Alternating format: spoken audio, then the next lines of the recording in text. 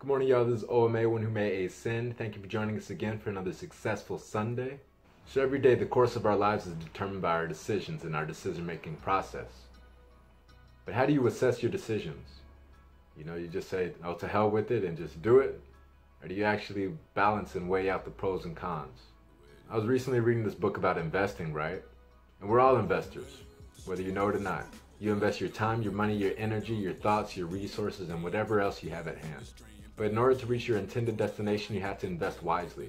And that's where risk versus reward comes into play. When you're investing, you don't want to just gamble, you want to have a sure deal.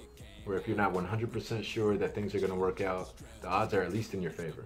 There's at least a greater chance of you succeeding than failing. You have to weigh your return on investment.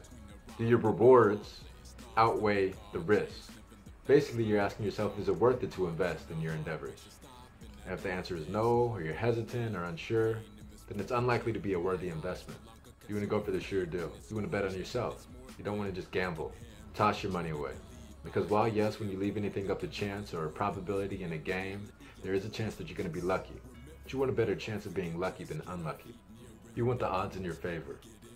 And how do you do that? Practice. The more you practice, the luckier you get. It's almost like your intuition takes control of everything for you.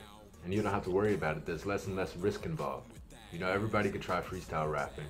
You may or may not be good at it the first time. But if you're used to it, you've practiced it, this is like second nature. Or like basketball. Believe it or not, whether you're professional or not, we have the exact same chances of scoring.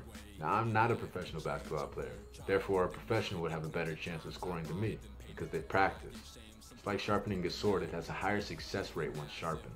And it goes for anything that you do. Practice makes perfect. It reduces your risk and increases your return on investment. So that's what I've got for y'all today. Thank you for joining us again for another successful Sunday. If you like this video and find value in this message, feel free to share with somebody else who might find it valuable as well. Also, feel free to like, comment, and subscribe. Do what you do, but whatever you do, do you. After all, it is what you do best. This is OMA, one who may ascend.